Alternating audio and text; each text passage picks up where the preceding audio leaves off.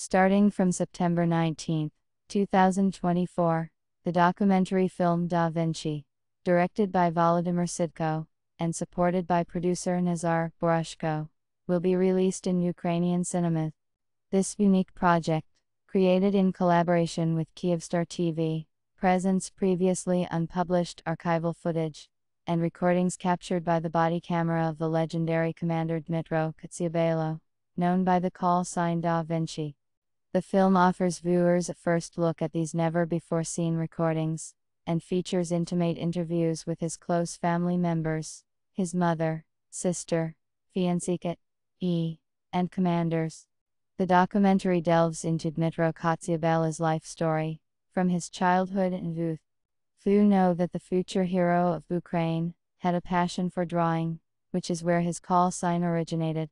At the age of 18, he decided to join the Revolution of Dignity at Maidan, and later volunteered to go to the front lines to defend his homeland. The film reveals how Dmytro's personality was shaped, from being a participant in Maidan, to becoming the commander of the legendary Da Viنчi Wolves Battalion.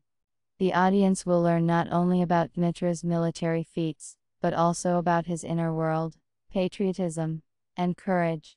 The film also features memories shared by his fiancée, Elena Mikhailova, his sister Mariana Kotsiabalo, his mother Oksana Kotsiabalo, battalion commander Serhiy Filimonov, and commander-in-chief of the Armed Forces of Ukraine, Valery Zaluzhnyi. Dmytro Kotsiabalo became the first volunteer to be awarded the title of Hero of Ukraine for his bravery and determination in the fight for independence. The film Da Viنчi is not just a biography of one man, but a profound exploration of the path taken by an entire generation fighting for the freedom of their country.